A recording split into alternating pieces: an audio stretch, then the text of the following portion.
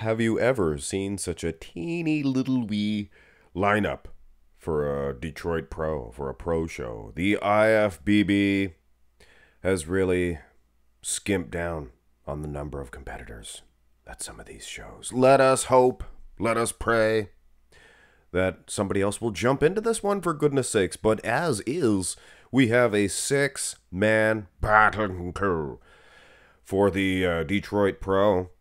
Pro qualifier, of course. Let's, as usual, lads and laddies, properlies, go through these competitors one at a time. Martin Fitzwater. Martin. Not too many people talking about Martin. You guys talk about your Nick Walkers, your Andrew Jacks. Why not talk about Martin Fitzwater? He is good. He is very good. He could win this one. This is him at the Arnold Classic UK?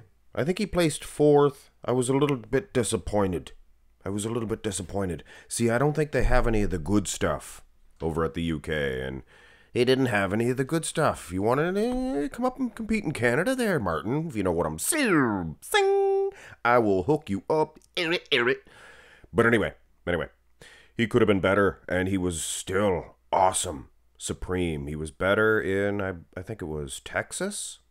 A little bit before.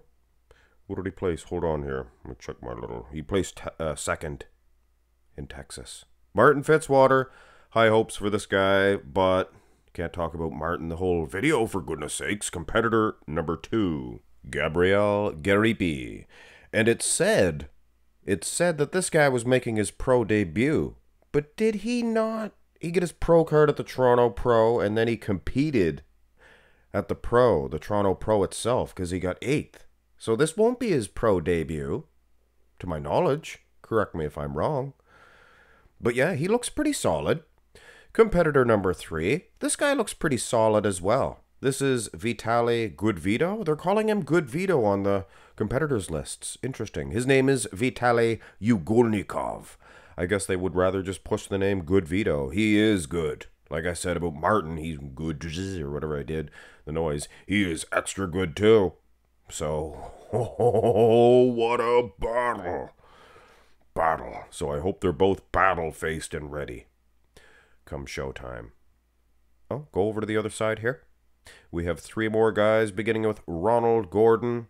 Ooh, April 14th. So it's soon. Prepare yourselves for this one, guys. Ronald Gordon, I remember this guy. I mean, this picture's from the Indy Pro, 2022. He got 11th, but I remember he competed at I think it was a Tampa. He was awesome. So he's a little bit longer limbed than your standard bodybuilder, but hey, so was Andrew Jack, so was, Rafael Brandao, some of them. Well, maybe not so much as Rafael, but you know what I mean. He could shine in this one anyway. Competitor number 5, Harry Harris. I wonder if he's related to Ron Harris. My man Ron Harris. You guys know Ron Harris. Ron Harris Muscle is a good YouTube channel. Watch it. We used to go to school with a guy, and I know I get into these little... his name was Barry Harris. We called him Harry Bear. You know what we called him. Seriously though, Harry Harris has some good solid condition, and this is a guy, if tweaked properly, he could get into that first call out, believe it or not. Justin Rodriguez, last but most certainly not least on this list. A lot of people were counting him out. He just is not going to take time off, guys. Let's just face it. He's just not going to take time off, but a lot of people were counting him out. He placed ahead of Horse MD at the Arnold Classic. Huh? That's pretty good. That's not bad at all. He actually looked pretty decent. He got 8th at the Arnold Classic. Come on! This place is too hot for a pickup. The chopper won't touch us till we reach the border. Hey, Billy! Find me the top 3. This is your top 3. This is your first call out for the Detroit Pro. And this is only 6 guys.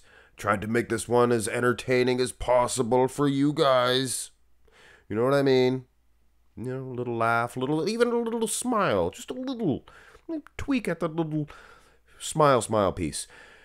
Look at Good Vito. He's smiling. These guys are all smiling, showing those pearly whites. Who will win?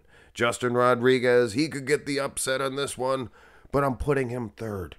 It's going to be a battle between Martin Fitzwater and Good Vito, Vitaly Ugolikov. And hey, like I said, Justin could win. Justin could beat both of these guys. It's possible. But I have it. Good Vito second. Martin Fitzwater. Martin. I'm telling you right now, guys. Good Vito, I'm not counting him out. Not at all. But look what happened at the Arnold South America. Antonio Burton was 110%, and he's a top 8 Olympian. Rafael, top 10. Year before, he'd be top 8 maybe. Be battling it out with Tonio at the Olympia, I can tell you that. So, wasn't like Vito sucked. He could have beat both of those guys, but a little bit of refinement. And it's going to be the same situation. Martin Fitzwater, he is going to come out fresh, crisp, brand new. And in Detroit, sure you can score. I'm sure you can score in Detroit. Hit thumbs up on the video, lads and laddises. Let me know what your top 3 is. I can almost guarantee you guys have these 3 studs in your top 3. Hey, Harry Harris could get in there. You don't know. Old Ronald could get in there too. What the heck? Throw the other guy's name in there. Gabriel could get in there too. Gonzaga? No, that's UFC. That's UFC. Have a nice one.